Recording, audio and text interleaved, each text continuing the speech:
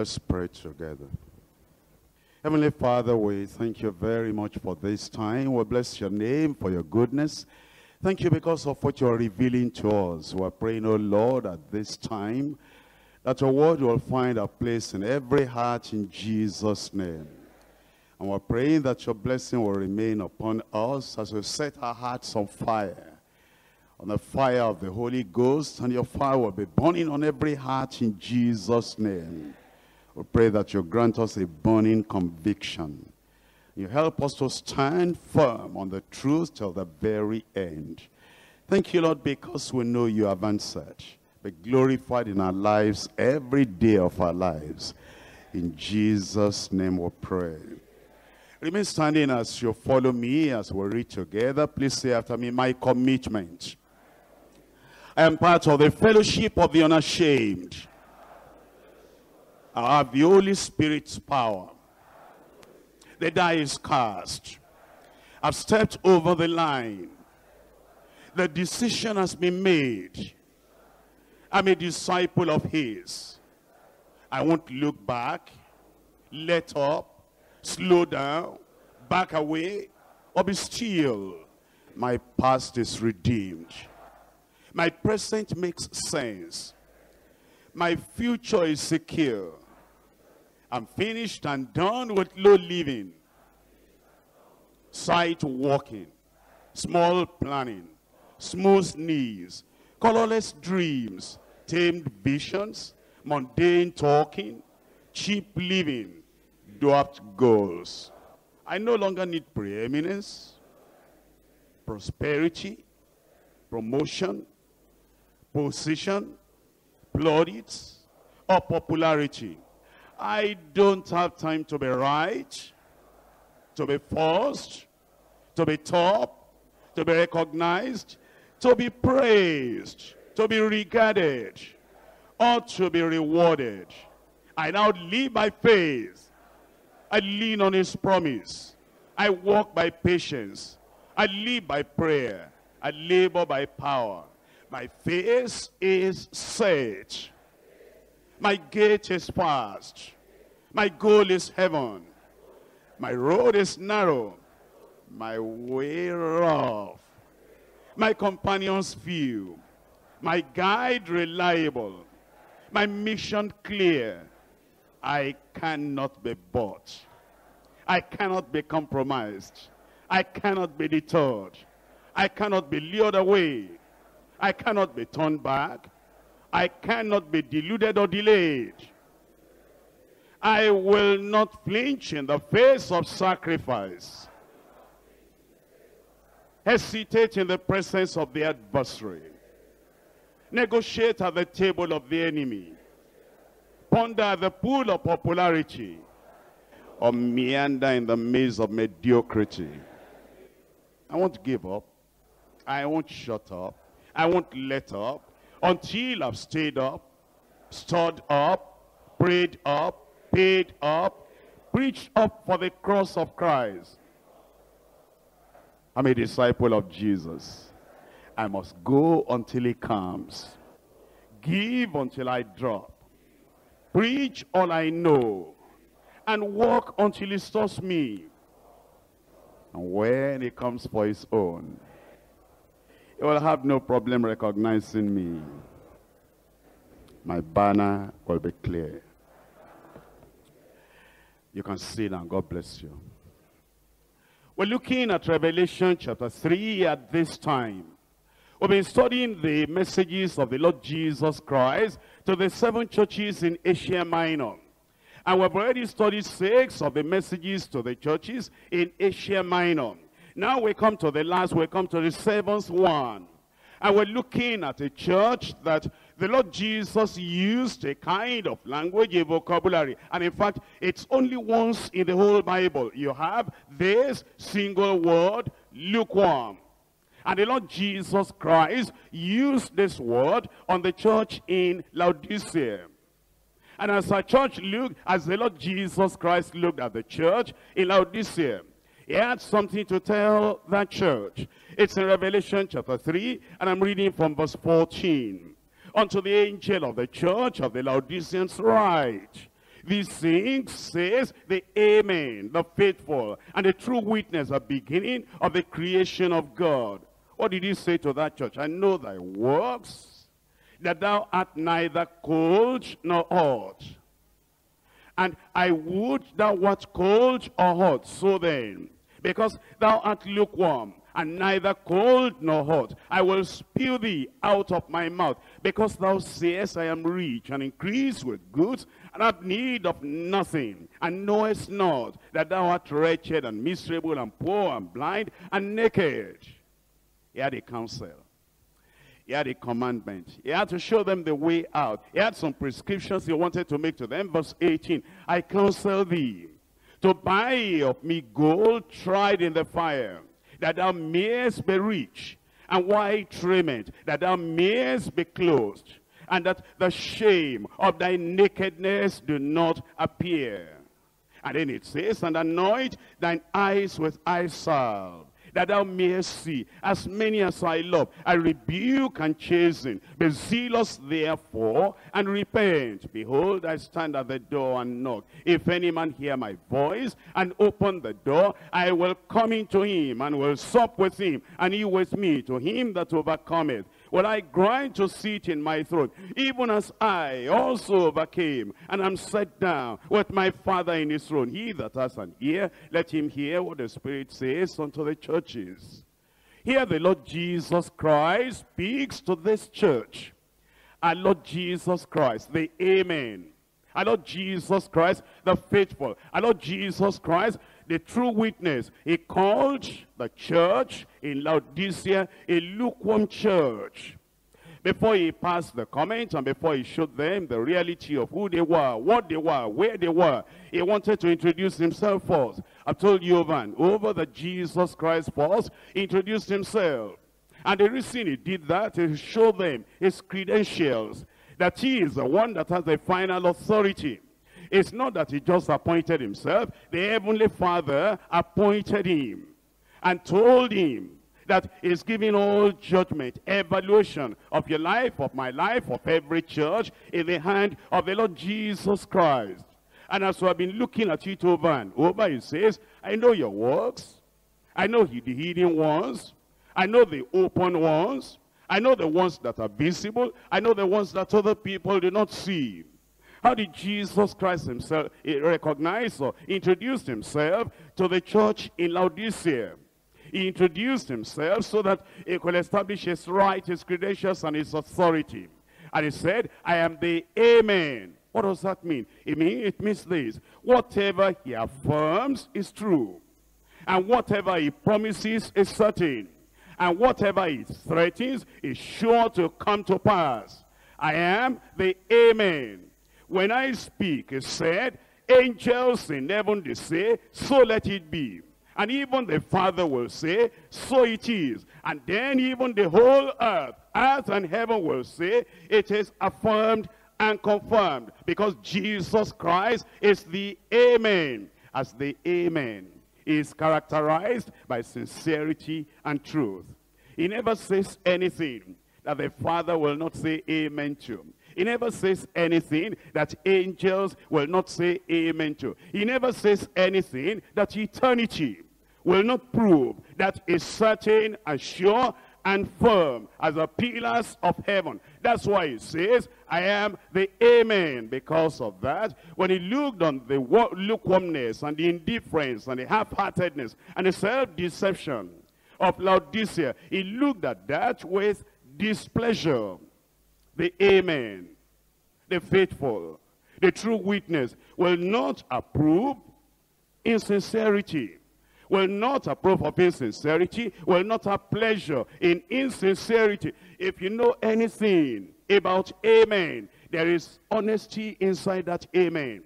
There is sincerity inside that Amen. There is heaven's affirmation inside that Amen. That's why you'll find that Jesus Christ will not approve of anything, will not have pleasure in anything that has dishonesty, that has insincerity, doubt, or any shadow of wavering in it. But then he says, it's also the true witness. That is the witness for God, and a witness for the truth.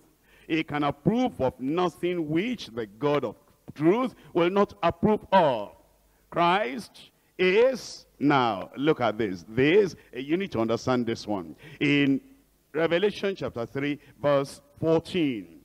At the latter part of verse 14, it says, the beginning of the creation of God. The beginning of the creation of God. What does that mean? That word beginning. You know, there are some people, they go about distributing papers and selling this and selling that. They are called Jehovah's Witnesses. You know what they say about Jesus Christ? They say Jesus Christ was the first person to be created by the Almighty God. And then they will refer to this and they will say, see it. It says that Jesus Christ is the Amen, and is the faithful one, and is the true witness, and is the beginning of the creation of God. My dear friends, today, this morning, what's the meaning of this word? The beginning.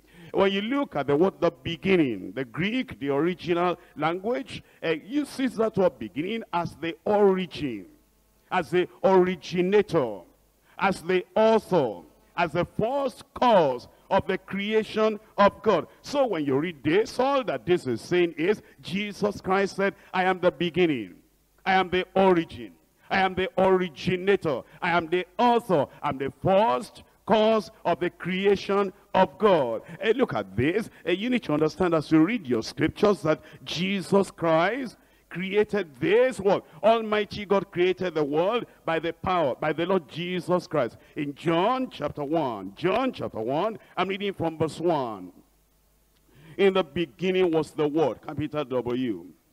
And the Word, capital W, was with God. And the Word was God. The same was in the beginning with God. All things were made by him. He's the origin.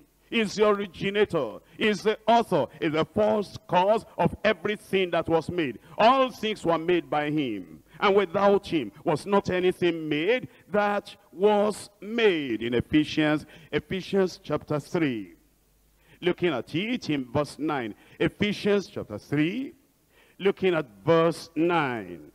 It tells us, and to make all men see what is the fellowship of the mystery, which from the of the world has been hid in God. God who created all things by Jesus Christ.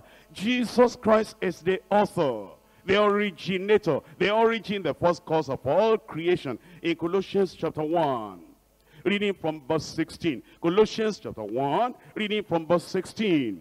For by him, Jesus Christ, were all things created that are in heaven and that are in earth, visible and invisible, whether they be thrones or dominions or principalities or powers, all things were created by him and for him. Jesus Christ is the origin, the originator, the author, the first cause of everything that you see today. In Hebrews chapter 1 verse 2.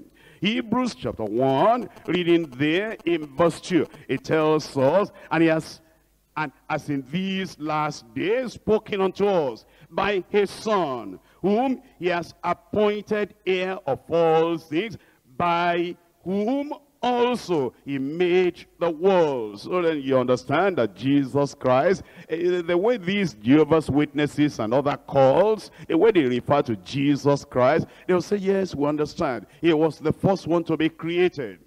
Now you know that Jesus Christ is eternal, and that he wasn't created. He had no beginning and he has no end. In Isaiah chapter 9 verse 6, for unto us a child is born, unto us a son is given, and the government shall be upon his shoulder, and his name shall be called Wonderful Counselor. The mighty God is referring to Jesus Christ, the child that was born in Bethlehem, the son that was given at Calvary, and his name shall be called Wonderful Counselor, Mighty God, the Everlasting Father. That's the Father of eternity, is the Prince of Peace, of the increase of his kingdom and peace. There shall be no end upon the throne to order it and to establish it with judgment and with justice from henceforth even forever. The zeal of the Lord of hosts shall perform this. Micah chapter 5.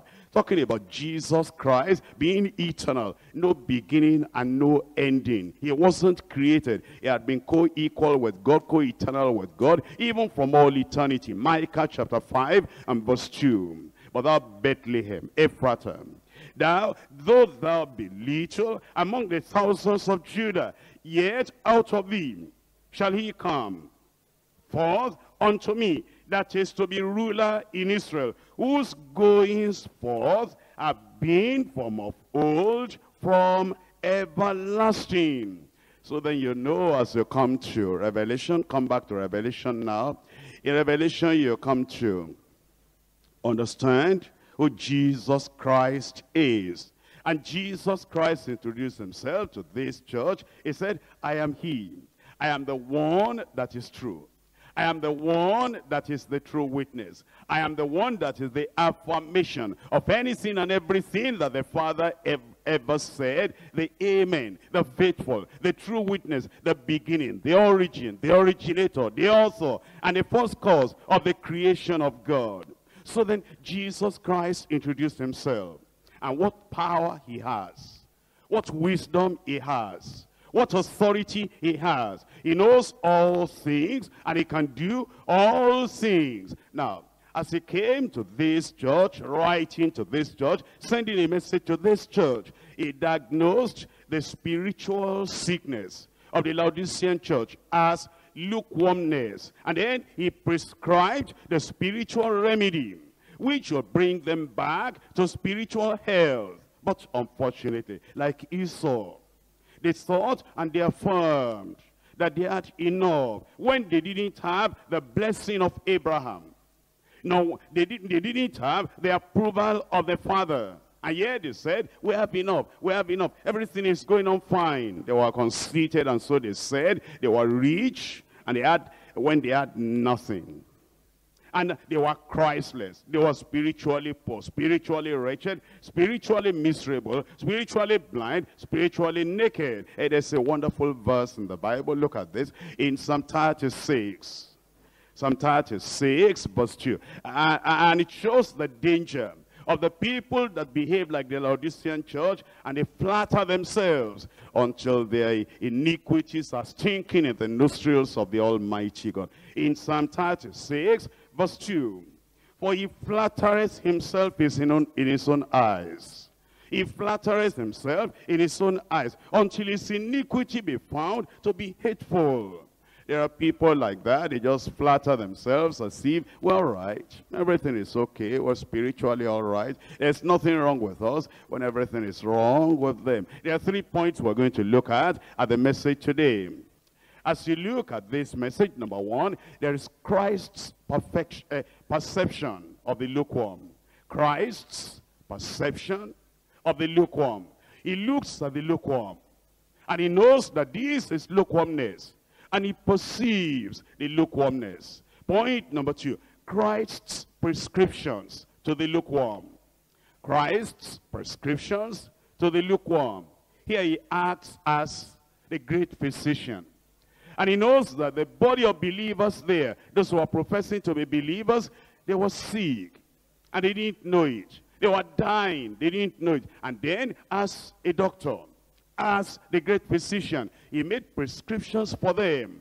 Christ's prescriptions to the lukewarm. Point number 3, Christ's precept and promise to the lukewarm. Christ's precept. And if they carry out that precept, then there's going to be a promise to follow. Christ's precept and promise to the lukewarm. I come to point number 1. Christ's perception of the lukewarm. I come back to Revelation chapter 3. Revelation chapter 3, I'm reading to you from verse 14. And unto the angel of the church of the Laodiceans write, these things says the Amen, the faithful and true witness, the beginning of the creation of God. I know thy works, that thou art neither cold nor hot.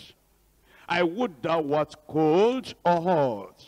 So then, because thou art lukewarm, neither cold nor hot, I will spew thee out of my mouth. Because thou sayest, I am rich, and increase with goods, and have need of nothing. And knowest not that thou art wretched, and miserable, and poor, and blind, and naked. That's the perception of the Lord. Now, you know that Jesus Christ, if you follow the Lord Jesus Christ, in his earthly ministry, he always used illustrations that the people will understand. He came to some of these Jews, and many of them, they were farmers. And as he looked at them, and he knew that they understood the language of the farm very well, he said, look up here. A farmer went forth, a sower went forth to sow. And then he was by the seaside. As he was by the seaside, speaking to the people that knew about fishing, he said, do you know what? The kingdom of God is like a man that threw a net into the sea, and then got a lot of fish. Some good, some bad. The bad ones he threw back into the sea, and then the good ones he collected.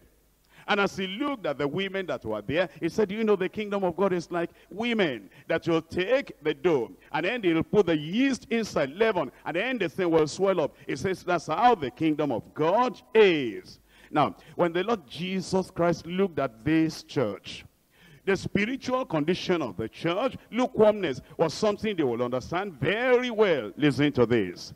You see, that city, Laodicea, was not very far from Colossae and Hierapolis. But Colossae and Hierapolis, they had two opposite virtues. I mean, I'm talking naturally now.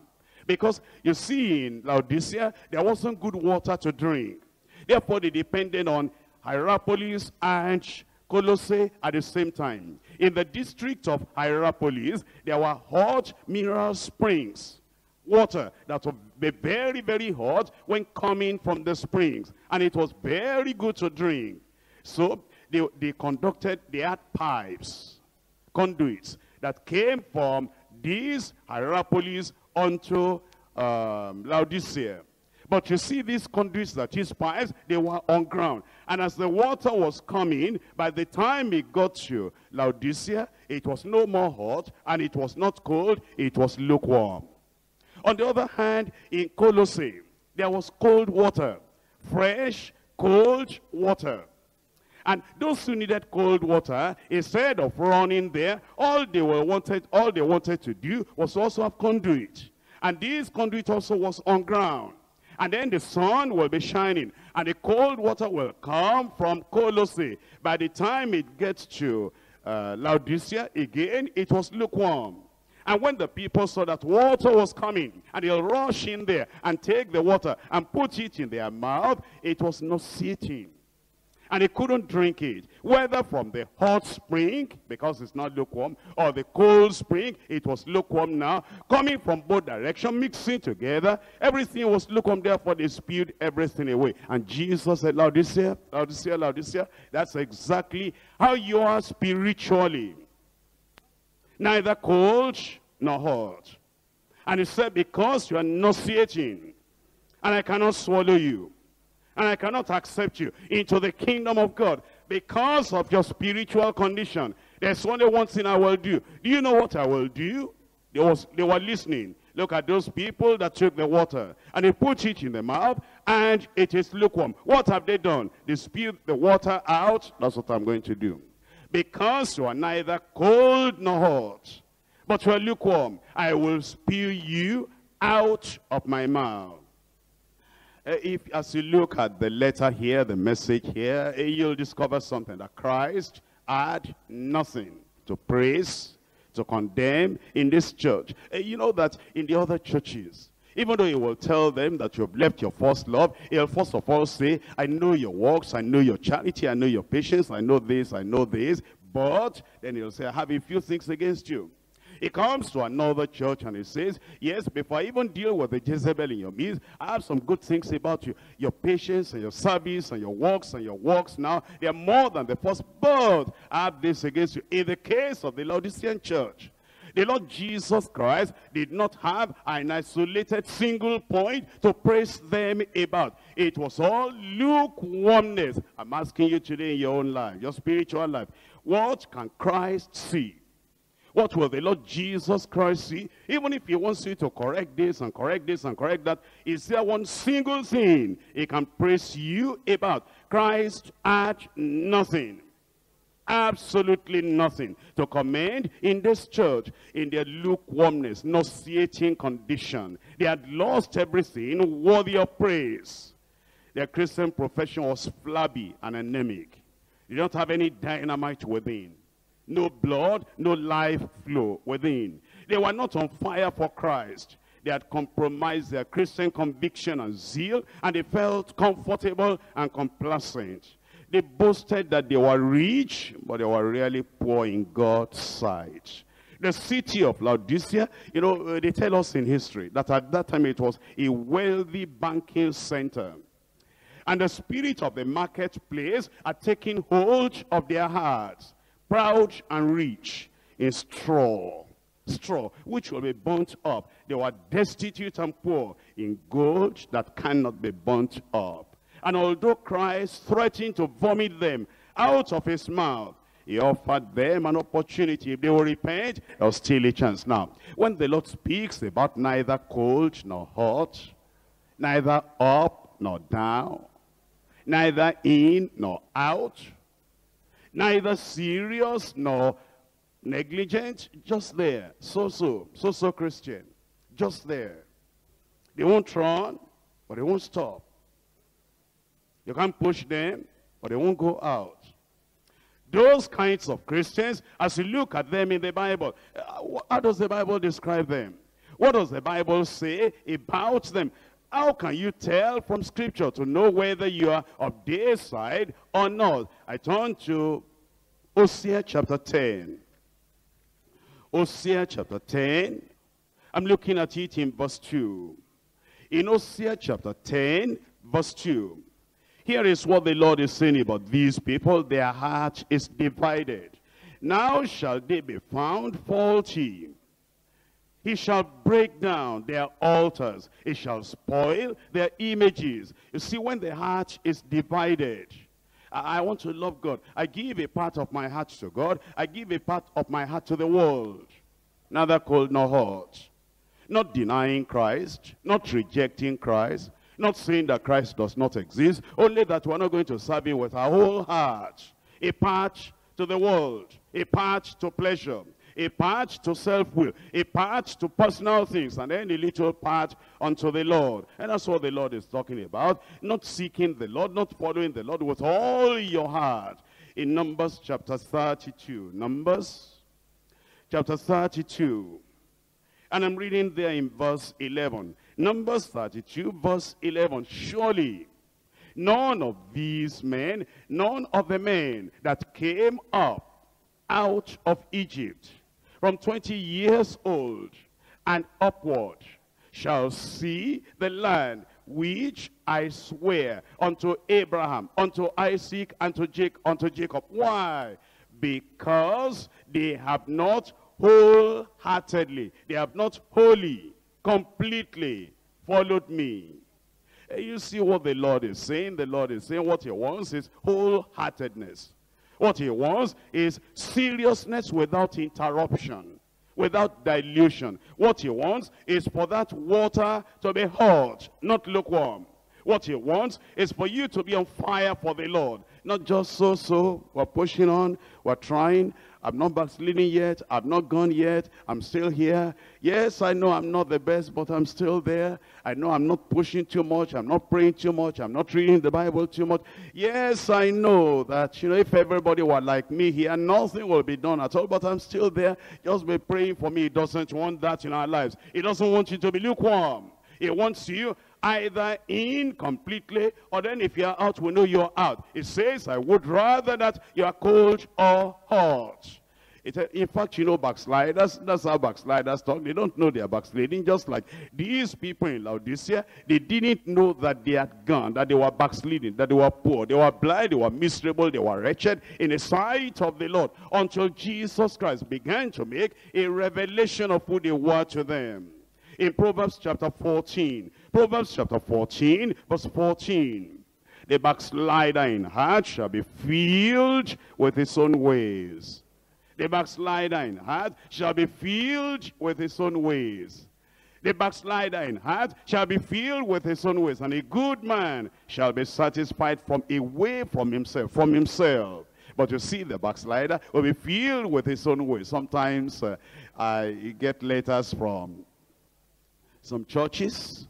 And, some people will write a letter and say that, our pastor is not doing well, our pastor is not doing well. And you will think that these people that say our pastor is not doing, that they are hot for the Lord, they are wonderful for the Lord, they are loving the Lord, and they are obedient to the word of the Lord. They'll write in such a wonderful way because they are filled with their own ways. And eventually when I have opportunity to call them and I say, were you the one that wrote such a letter to me? And they'll say, yes, we just want Christianity in our area to be up front and to be number one and to be biblical, Bible-based, scripture-based, and Holy Ghost-filled and everything. We want our church to be on fire. And then I begin to ask them some questions about, their own personal lives, how they came to know the Lord Jesus Christ, how they're doing in their places of work, what their convictions are. And then I find out that these people that are saying that pastor is not on fire, they themselves are flabby. They themselves are anemic spiritually. They themselves are prayerless. They themselves are not carrying out and they're not lifting up any biblical conviction. So the Lord is saying that many people that are backsliding, lukewarm, neither here nor there, they do not understand that they themselves, they have a problem they need to deal with. And that's why as you read in Hebrews chapter 5, reading from verse 11. Hebrews chapter 5, verse 11. And let me read this to you. Open your Bible. Hebrews chapter 5 and verse 11. And, it says here, of whom we have many things to say, and hard to be understood, seeing ye are dull of hearing. Laodicea, ye are dull of hearing. They still had a pastor. They still had a messenger of the Lord, because they said to the angel of the church in Laodicea, to the leader, to the servant of the church in Laodicea, write. But maybe the preacher there understood and he saw that the people, they were dull of hearing. Because it says in verse 12, for when for the time ye ought to be teachers, ye have need to be, to teach one, ye have need of one that won't teach you again, which be the very first principles of the oracles of God, and are become as such as have need of milk and not of strong meat. Sometimes some of you need to understand, sometimes when I want to make somebody understand something, sometimes I don't talk, I act. And let me show you an example. Sometimes we've been here now for so many years. In this Deeper Life Bible Church. And once in a while, I take some people by surprise. Those early days, people could see me very easily because we're not as many as this. And there were some people that, whenever anybody preached, those days, there were some individuals that were, criticize the message of that pastor, and the message of that pastor, and the message of that pastor. They'll call me whatever they called me at that time. They will say, we want real serious messages. We want people that can read the word and interpret the word, apply the word, and set us on fire and make us on the go, on evangelism and holiness and everything. And if I find that somebody is complaining every much, brother A preached, he says the preaching is not good. Brother B preached and said the preaching is not good. And sister so-and-so preached and they said the preaching is not good. I said, all right, in my heart. I say, I'm going to catch this man. Then when we're having a program, it may be a seminar or whatever, I then will write a topic and throw it at him. I say, this time I want to hear good preaching, because you are a good preacher.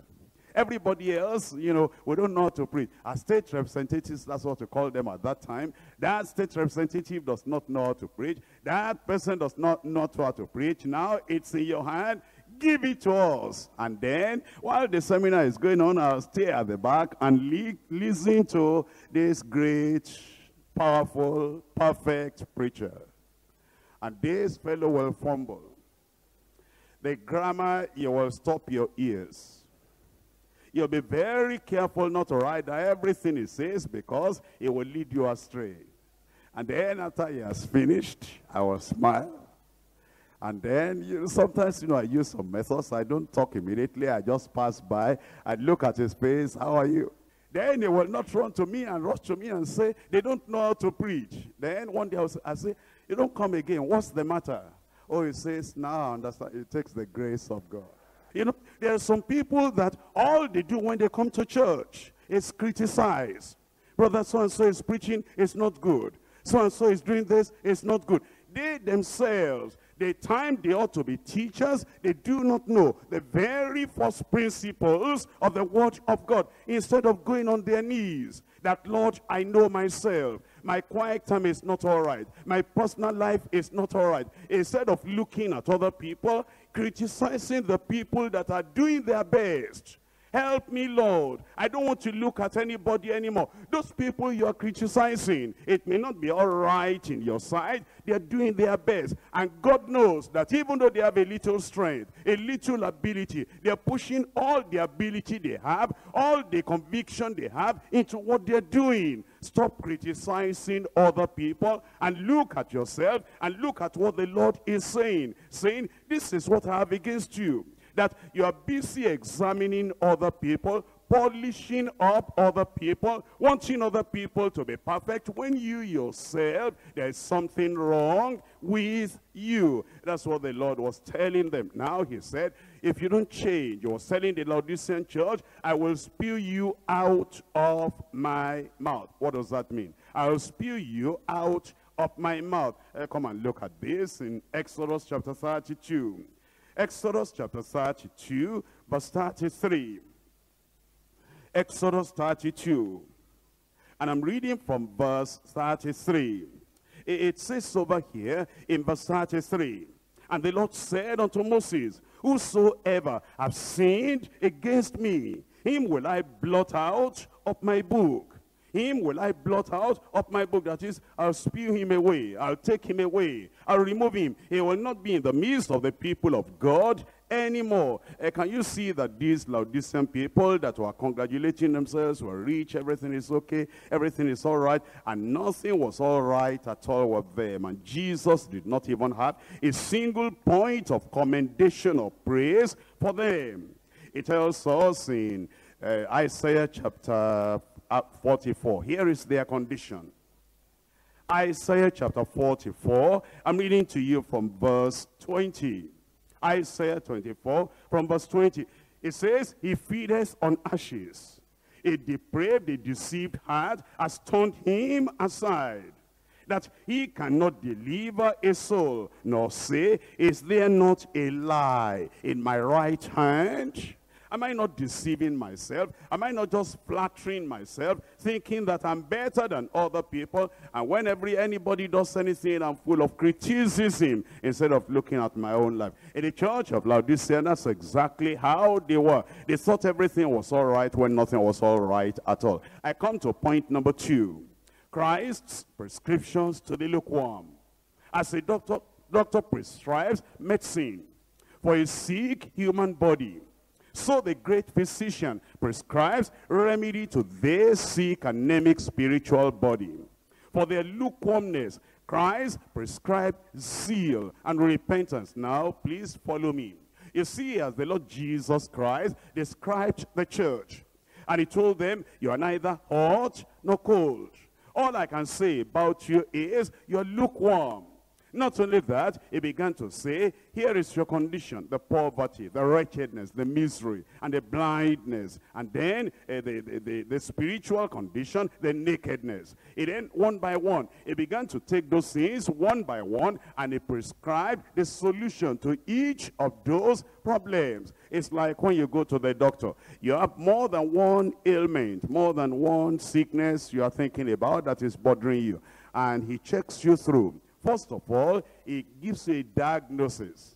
And then he says, this is a problem, this is a problem. And for each of those problems, he's going to make some prescription. That if you will follow this prescription and you will use this thing according to the prescription of the doctor, it says, hopefully everything will be all right. That's exactly what Jesus Christ is doing over here.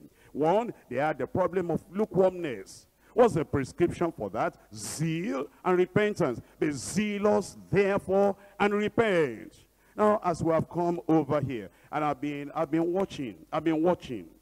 And that's the reason I do things the way I've been doing things, this time that we come to this Congress. I've been watching, I see how things are. Sometimes I sit somewhere just quietly, and then I watch how things are going on.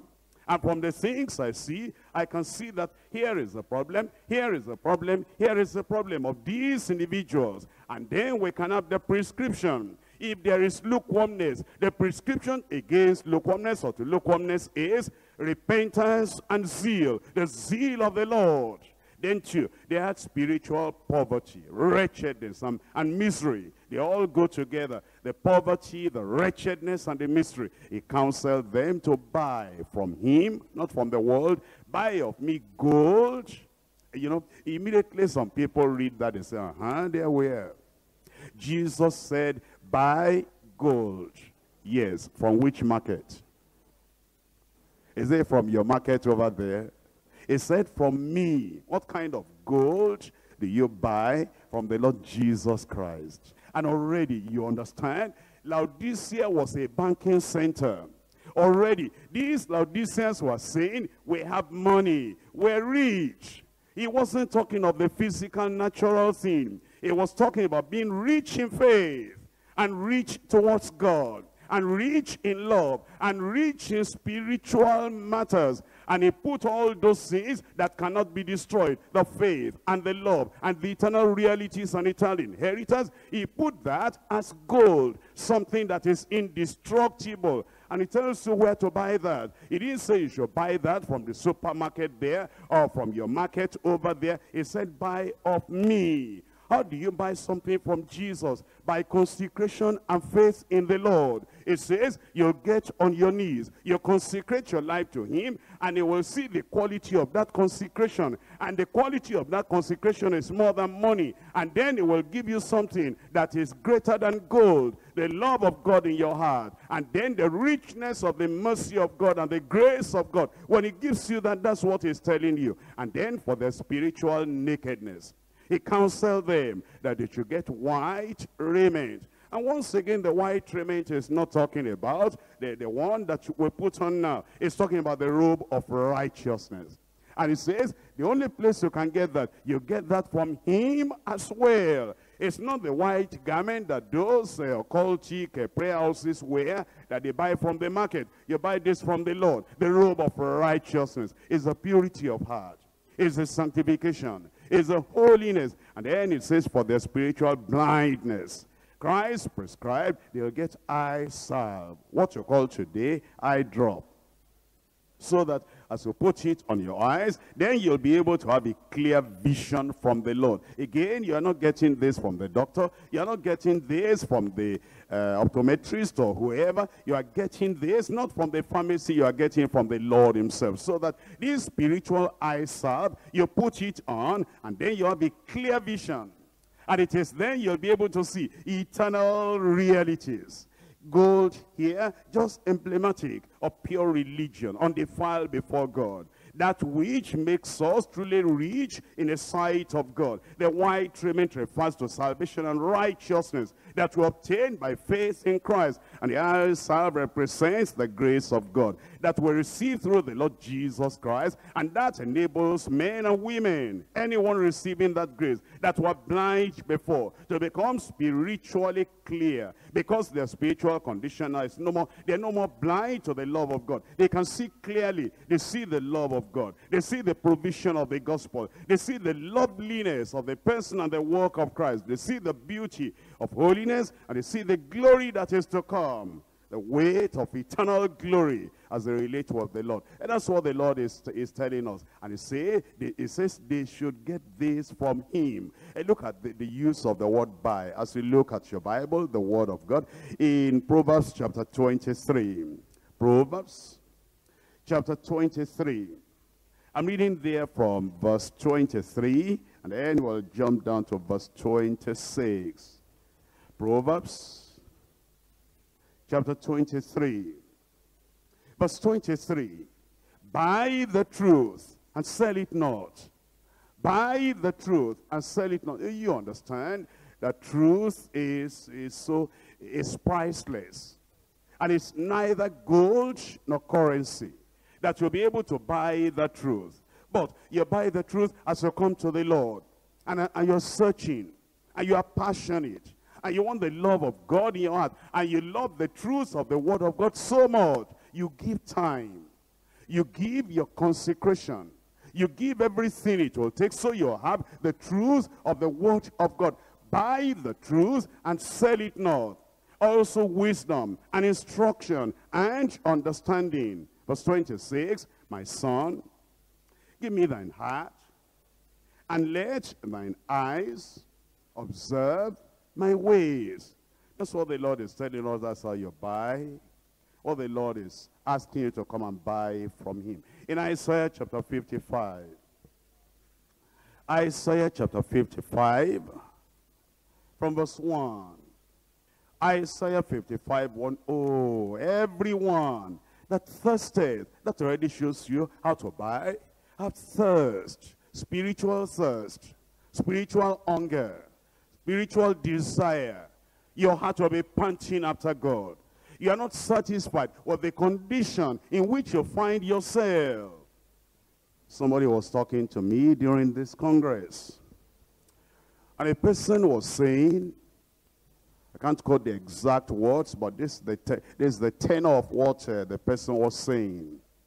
That with all the good messages we're hearing here, and the way the preachers are passionate, desirous, and it's like the preachers want us to just be sold out to the Lord completely.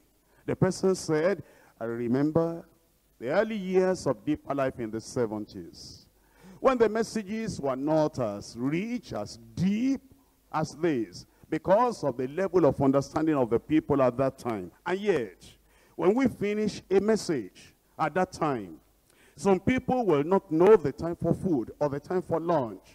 They'll be lost in prayer, tears coming out of their eyes. And it was not hypocritical praying. It was not a kind of prayer that some people pray today, to shout so much, only to silence other people, or to clap their hands so that we can stop. That's enough, that's enough, that's enough. Not that kind of prayer. But they'll be lost in prayer. And you will find that even when we, at that time, will make announcement is, now we're going to eat, and the people, you'll not be able to stop them. They'll still be praying. And the spiritual life at that time was very rich. And what are we after? Are we not after the spiritual life of everyone turning around, so that the power of the Lord and the purity of the gospel will be revealed, visible in every life? What are we after? Are we after just finish the message, rush on, do another thing? Are we not here for transformation? That the revival of holiness will come back upon our lives again. And today you find people that are spiritually anemic, poor, wretched, blind, that if Jesus will come today, there is no hope for them. Yet those people are the people that are in a hurry. And sometimes you find in a congregation of many thousands of people, there will be 5 people, 10 people. These 10 people, they would rather want to go and sleep. They don't want anything we're talking about. And instead of just sneaking out privately on their own to go and sleep, they want to sleep. Instead of sneaking out, going to rest, saying, that's enough for me. I want to remain lukewarm. I don't want so much fire. I don't want so much Bible. I don't want so many references. That's enough for me. I can't take in anymore. I'm saturated now. My cup is so small that what you are pouring in now will not go in. Instead of them taking their little cup and going to sleep, they will be disturbing us here. Because I will not hear, nobody else must hear. Because what you are saying now, I don't need it, nobody else needs it. Because all that you are teaching now is too deep for me. It's too high for me. It's too broad for me. And I don't need that. Because you don't need it, other people don't need it. Understand, my friend. Some of you here, you are just a coordinator of about 200 people. I have over here national overseers that are teaching and helping, developing a whole country. And if you are a coordinator, over 200 people, you are tired. And then because you cannot take in, will you not give me chance to help my region overseers, my state overseers, my national overseers? Or do you think, because you are fed up, because what I have spoken for 30 minutes, that's enough for you, you think it's enough for national overseer? Because you said, I'm all right now. My faith is all right now. I'm encouraged now. I've got to my limit now. You think you've got to your limit. But how about my regional overseers, my state overseers, national overseers that I need to teach? Here I have on the platform with me our national overseer from Russia. And if he tells you stories of what he's hearing, what is happening in Russia, you'll be surprised. And I need to feed him. And there's no other place to feed him. I need to encourage him. There's no other place to encourage him. I need to fire him up. There's no other place to put the fire in his soul.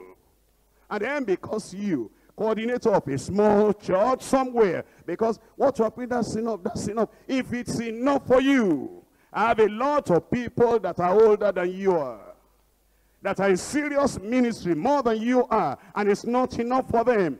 Keep quiet and shut up. And give me chance. Whether you give me or not, I'll still take it anyway. And give me chance to be able to teach people that have a ministry. And that's why I've been going around and I pick out the people that they have nothing doing. They only come here to disturb and to moderate and to gird and to limit what we're doing. When I see people like that, I say, this one doesn't have a ministry. This one doesn't know why he's here. This one doesn't know that we have some people here that have ministry from heaven. And we need to put something in their lives. And I remove them, I say, go out or go to the back so that we can have chance to talk to the people that want to hear. We're here in Jesus' name. If you're still happy, you're still there. I say, we're here in Jesus' name. Aren't you grateful to God that, I've been preaching since all this time. I preached, at the retreat, and I shouted. And then immediately I finished. That same night when I finished the retreat here, I traveled to South Africa and did some more preaching. And then I ran back, and then here am I. And I'm still shouting again. God must have given me a voice to shout for a particular purpose. And there's no other person to shout at. You are here. All the shouting I want to do, I'll put my shouting on you before you go. In fact, by the time you get back home and you're sleeping like this, you'll hear my shout in your ear. And you'll wake up again. Everybody praise the Lord. So you see, this is what the Lord was saying. He was saying they should buy from him. They needed passion. They needed something, fire in their soul. And what you used to buy, I said, it's not money. It's not currency. In Isaiah chapter 55, Isaiah 55, I'm reading from verse 1. Oh, everyone that thirsteth, come to the waters. He that has no money, come ye and buy. You don't have money, come and buy. If we don't have money, what are we going to buy with? Buy and eat and ye. Buy wine and milk without money and without price. It's saying it's without the human natural price. It's not the money you spend in the market. It tells us, come on now to New Testament, in Matthew chapter 13. Matthew chapter 13. I'm reading from verse 44. Matthew 13, verse 44. Again, the kingdom of heaven is like unto treasure hid in a field, the which when a man has found, he hideth, and for joy thereof goeth and selleth all that he hath, and buyeth that field. It's talking about the treasures of the kingdom, and the precious, peculiar inheritance we have in the kingdom. And it says, you come to the Lord. You lay everything on the altar. What you have, who you are, your certificate. And you say, nothing else matters to me. I want to get into the deep things of the kingdom of God. That's what the Lord is telling you. Now, when he told them to buy gold, I told you already that the gold there is not the natural, physical metal that you see. In 1 Peter chapter 1, verse 7. 1 Peter chapter 1, verse 7. It is comparing something to gold. And it says in verse 7, that the trial of your faith, being much more precious than of gold that perisheth, though it be tried with fire, might be found unto the praise and honor and glory at the appearing of Jesus Christ. It talks about the faith that may be tried in the fire, and that faith is greater than gold. Then it talks about a robe that you will come and buy from him, white robes, in Psalm 132. Psalm 132. And I'm reading to you from verse 9 and verse 16. Psalm 132, verse 9. Let the priests be clothed with righteousness. Let the saints shout for joy. Then in verse 16 it says, I will also clothe our priests with salvation, and our saints shall shout aloud for joy. So then, when the Lord is talking about coming to buy from him white robes, so that your nakedness will not be seen, it's actually talking of something precious, something eternal, something special. You get from him the robe of righteousness and of salvation. In Revelation chapter 19, verse 8. Revelation chapter 19. I'm reading to you from verse 8. And to her was granted that she should be arrayed in fine linen, clean and white. For the fine linen is the righteousness of the saints. It's very clear then, as the Lord told this church, the Laodicean church, what they needed. He was talking about spiritual things. They were concentrating on physical, mundane things. That's why they were saying they were all right. And they were rich. And they had need of nothing. Probably in the physical, in the natural, they might have been all right. But now the Lord was telling them they were not all right at all. Let's come back to Revelation chapter 3. Reading now from verse 15. I know thy works, that thou art neither cold nor hot. I would that thou wert cold or hot. So then, because thou art lukewarm, neither cold nor hot, I will spew thee out of my mouth, because thou sayest, I am rich and increase with goods, and have need of nothing, and knowest not that thou art wretched and miserable and poor and blind and naked. In verse 18, I counsel you. Here is my plea with you. Here is my concern for you. Here is my commandment for you. I counsel you that you buy of me gold tried in the fire, that thou mayest be rich, rich in faith, rich in spiritual matters, and rich towards God. And then white raiment, that thou mayest be clothed, so that your nakedness, your shame of iniquity, and shame of backsliding, and shame of unconfessed, uncleansed sin, so that that shame will not appear. And anoint thine eyes with eye salves. Now your eyes are dim, almost blind, and you cannot see spiritual realities. You cannot see as Christ sees, as God sees, and you cannot see the future. And your horizon is bound about by a little circle.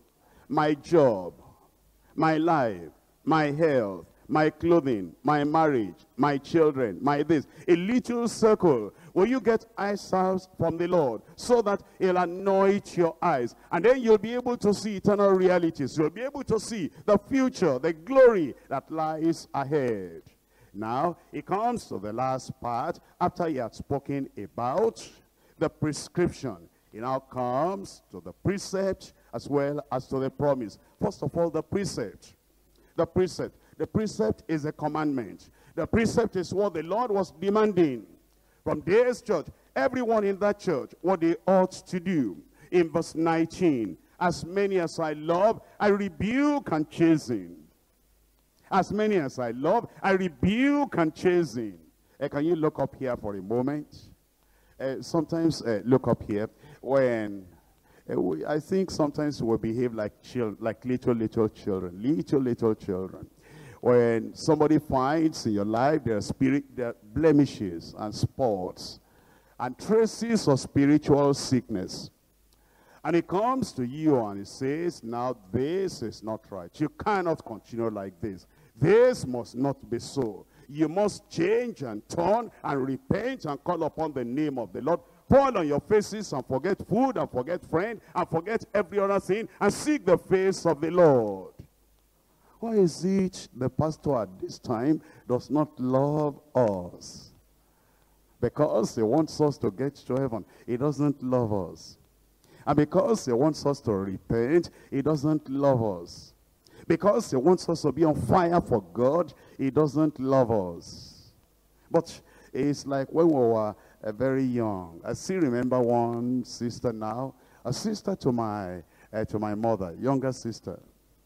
Whenever I had a wound in my leg, and then the thing will be gathering gangrene, that is green and, very, some pus on it. If that sister, I remember even her name, very gentle, very nice. Wait, how did you get this wound? Then I will tell her, I could tell her anything because she was always very nice. And we'll say, that's all right. We'll just use water and it will not pain me at all. It will just be very nice. But the thing will be getting deeper and deeper and deeper. And then my father will see that sore and say, when did you get this one? I'll be shivering because I knew what he will do. Say, sit down here. Then he'll go and put water on the fire. And this water will be boiling. And he'll put a rag inside that water, almost like boiling. Put it like this, put it here, put it on this thing. I will cry. Then, and he will do that until the thing was healed. In my heart, as a young child, I'll say, if this man will die, so that whenever I had sore, it will be that my auntie alone that will see it. And if that had happened, you will not see me walking out. My leg would have been rotting. The person that actually loved me was my father. To treat that leg and to make sure that that leg was healed. That's why I'm acting to you like my father. And I put the hot water there. So that by the grace of God, all the spiritual sores we have that have not been healed, we still have one day left. Hot water is coming. They will be healed in Jesus' name. That's why we're not petting ourselves. That's why we're looking at this and we're saying, this is a sore. This is a lukewarmness. This is not all right. Let's get on fire. And by the grace of God, we're going to get on fire in Jesus' name. Now, as I look at this precept, see the precept here and see what the Lord Jesus was saying. He said, therefore be zealous and repent. Have you seen that for 5 churches said just repent? In the Ephesians church, repent. Remember, do the first works, repent. And then when he came to the church in Thyatira, again he said, I give her space to repent, and she has not repented of fornication. I'm going to come. I will cast her in a bed of affliction, except she repents. And then he comes to Sardis. He says, you have a name that you live, but you are dead. And I'm calling upon you, and I'm asking you, strengthen the things that remain. Watch now in all things, and repent. And he comes to this church now, and he says, I still have the same message for you. And it is that you will see your lukewarm condition, and then you will repent. He says, now I'm standing at the door, and I'm knocking. If any man hear my voice and open the door, I will come into him, and you will sup, I'll fellowship with him. Don't you want the Lord to fellowship with you? But he says, while you're lukewarm, while you are neither cold nor hot, I cannot fellowship with you. I'm standing at the door right now, and I want to enter. I'm bringing fire from the altar of heaven, and I'm bringing the zeal you need, and the power you need, and the strength you need, and the holiness you need. If you will open the door, I will come in. Then it says, behold, I stand at the door and knock. If any man hear my voice and open the door. When are you going to open the door? You've been here since Monday night. When are you going to open the door? That Jesus will do something, a transforming work in your life. To him that overcometh, I will grant to sit with me in my throne, even as I've also overcome. And I'm seated, I'm set down with my Father on his throne. He that has ear to hear. Do we have ears this afternoon here? I said, do you want to hear today? He that has ear, let him hear what the Spirit says unto the churches. If you have heard, rise up and show the Lord that you have heard. That you are willing to repent, you are willing to turn around, and you are willing to respond to the rebuke of the Lord. You are willing to respond to the challenge of the Lord. You are willing to respond to all the exhortation and all the invitation that the Lord is giving you, saying, I want a change, I want a transformation. I'm calling upon you that things will not be like they were before. It will not be like in a crusade. It will not be like a general retreat. It will be like in a real congress where we fall upon our faces and we call upon the name of the Lord, and we say, Lord, Lord, Lord, help us, wake us up, neither be cold, nor lukewarm. Just let the fire of the Lord fall upon your soul today and see your spiritual condition. The congress is almost coming to an end. What transformation has happened? What conviction do you have yet? What has happened to your prayer life? What has happened to your vow? What decisions have you made since we began? Why don't you call upon the Lord right now and say, Lord, I have heard. Lord, I have heard. Lord, I have heard. I will not be lukewarm anymore. I will not be cold anymore. Do something in me.